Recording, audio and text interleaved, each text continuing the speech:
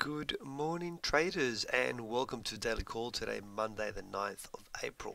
Before we get started, as always, please understand that any advice in today's session is of a general nature only and that your personal circumstances have not been taken into consideration.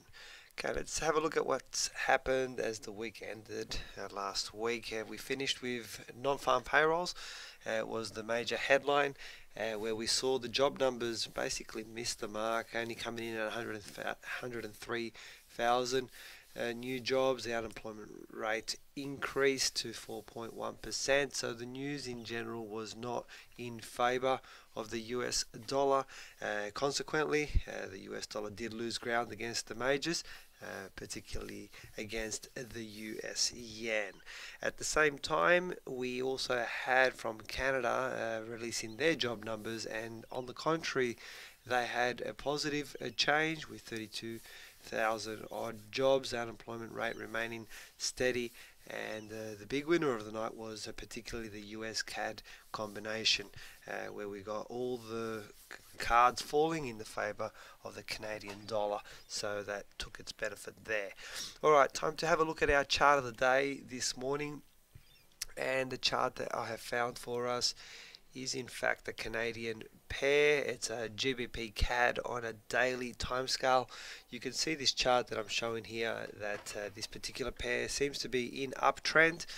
Okay, and I'm highlighting now that it's come back, pulling back, and it has already produced, first of all, there's two things I've just noticed it right now.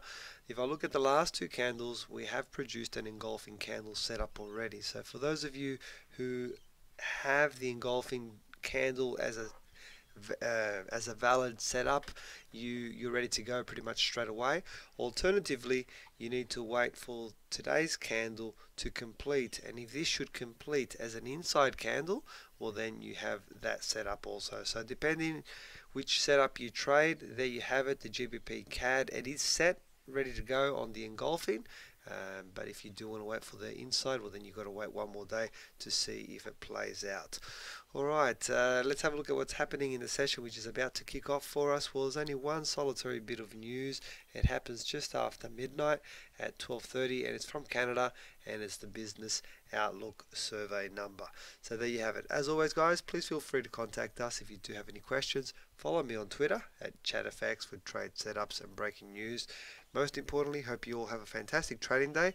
I'll talk to you tomorrow, and for those who are coming to masterclass, I'll talk to you this afternoon at 3:30. Bye for now.